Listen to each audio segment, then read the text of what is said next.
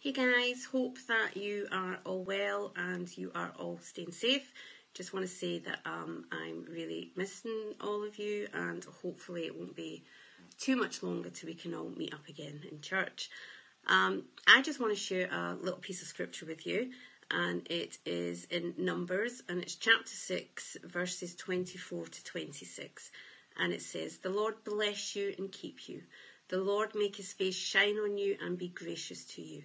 The Lord turn his face towards you and give you peace." Now, recently I was finding it really quite difficult to pray and to read my Bible.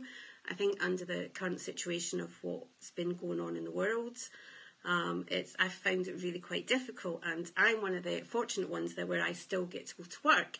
And work's a really good place to be, but it also has a lot of sort of fear and anxiety and stresses, and there's a lot of ifs and there's a lot of buts, and there's a lot of things going around just now.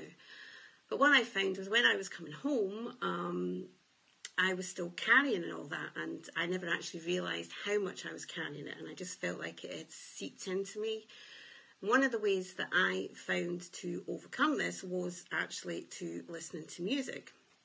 So one of the days I had just put on Alexa and just asked her to play some random Christian music, which she did. And one of the songs that came on was called The Blessing. And it's been one of those songs that has really helped me, but I think it's helped me because it has been one of my favourite pieces of scripture. It does talk about, obviously, the Lord's face shining on us. It talks about how God looks at us.